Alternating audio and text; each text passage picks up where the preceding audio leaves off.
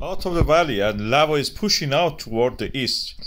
This is the latest images. As you can see here, we have a stream of lava flowing out of the third Meradalir Valley, Meradalir North I call it, and it's flowing toward the east, where it can actually flow after that toward the northeast, towards Reykjavik. And when we zoom on this, I will show you now.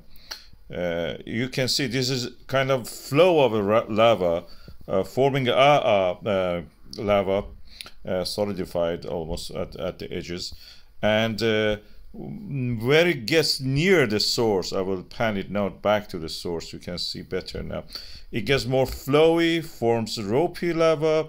Is because it's not getting cool very quick, and can flow. When it is breathable and suddenly cooled, it forms a As you can see here, it's not very cool, it's hot.